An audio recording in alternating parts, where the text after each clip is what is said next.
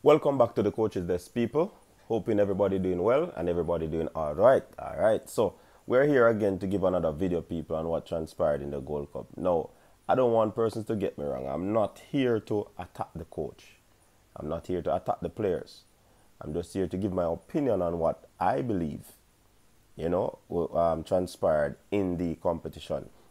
My opinion is stand corrected because I'm not the repository of all knowledge. Therefore, my opinion is under scrutiny as well. So if persons think I'm wrong, I have no problem with it. You know what I mean? But let's put things into perspective. And before I get into that, people, big up yourself for tuning into the show again. Thanks for the support. Thanks for being a part of the channel. If you're new around here, please remember to hit the like button, subscribe, and be a part of this great channel. All right, so let's get back into what I was about to talk about in terms of things that happened at the Gold Cup. Players, definitely. I think that they for the most part, they played a hard game right throughout the competition. The three games that they played in the first round, they played hard, they played hard, they played grit. So we can't take anything away from them in that aspect. Same thing was done in the quarterfinal game. I think they played pretty hard.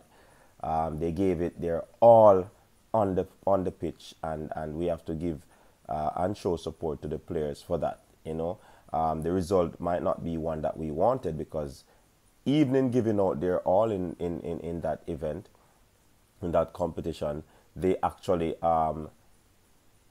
wilted under the pressure, because they would have gotten opportunities to hit the back of the net and it was not done. Therefore, there wasn't any much that in terms of blaming that could be done where that is concerned. But let us jump over to Coach Whitmore. Like I said earlier, it's nothing personal. It's just my observation in terms of what I believe would have happened in this competition. Now, I mean, I have always been saying that preparation is important in any competition. There's no competition you're going to go into and the opponent is going to allow you to take charge of the competition. A matter of fact, sports is not like that. You have to proper preparation prevents poor performance, and we would have seen a lot of poor performances from the players in the competition, because a lot of things went on in terms of the lead up or the build up to the Gold Cup where friendlies were concerned. They didn't get a lot of opportunity to play games. I mean, it was very bad in terms of plans into playing games. Things never worked out. Players pull out. I mean, game had to be cancelled and all of that. So it was a sort of situation that wasn't beneficial to the players in terms of going into a major competition like the Gold Cup. So we understand all these other variables that would have contributed to performances as well. You know what I mean? But I mean, Coach Whitmore would have gotten most, if not all, of the items or stuff that he would have asked for in the lead up or the build up to a competition like this. For quite some time, he has been asking for an assistant. As a matter of fact, he got two, because his former chief assistant was removed. He got two other chief assistant in Paul Hall, former Reggae Boyz and World Cup star as well, would have joined the four of coaches, and also he's a pro licensed coach. I mean, they would have also added Meron Gordon, another assistant there, to give another eye in terms of, one coach, two coaches can't see everything. And of course, there's always Warren Barrett, the goalkeeper coach. So he would have gotten those things. I mean,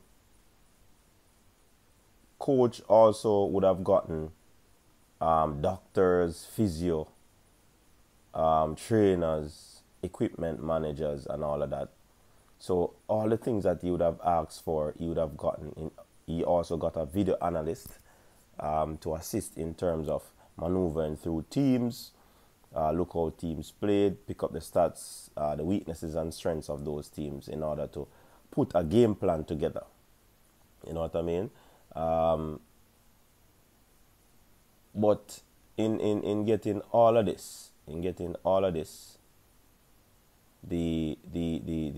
a matter of fact, they also sort out wages for the players. Contractual agreements have been reached. So, I mean, players weren't unsettled going into a competition like this. So that is also a good thing. They got a approximately 2 weeks training camp. I mean, much can't be done in that, but most national teams are pickup teams. So, I mean, you don't expect persons to get a whole month together, especially when players are coming off competition, end of season, and all other aspect of that. You know what I mean? So he got these things. So people, I said that to say, has the coach failed in his quest to win the Gold Cup? Yes, he has failed because the team is out. But with all the things that he would have requested and he got them, yeah? Is it a situation where he would have failed the team? I want that question to be answered, people. Yeah, because, I mean, you made a lot of requests. He made a lot of requests, wanting these things to assist him in his progress. Yeah? Or is it a case where the team let the coach down? Because, again, we can't overemphasize the fact that this team would have created a whole lot of opportunities. I mean, there were some clear goal scoring opportunities from the team, and the gentleman did not hit the back of the net. And you wonder why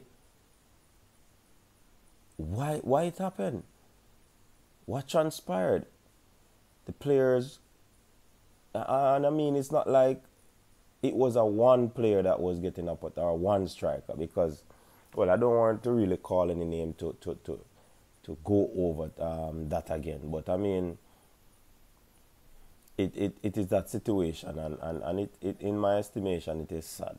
Yeah. So did the players fail the coach, or the coach failed in his quest, given the fact that he was given all that he required? You know what I mean? So it is something to look into. I am not going to be jumping on any wagon to say that the coach is to be fired. Yeah? I'm not jumping on that wagon, so I don't want anybody to get me wrong.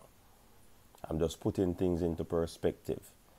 Many will say it is nothing to hold back, but the coach needs to go. But I can ask this question. Is it a situation now that we need a coach? Or persons might say, are we going to wait until there are 2-3 games? So, for example, we played 2 of the CONCACAF teams that we're going to have in that round, and we lost those 2 games narrowly. So is it the same thing that is going to be happening come September? We're going to be playing Mexico. Is it going to be 3 losses in a row? I mean,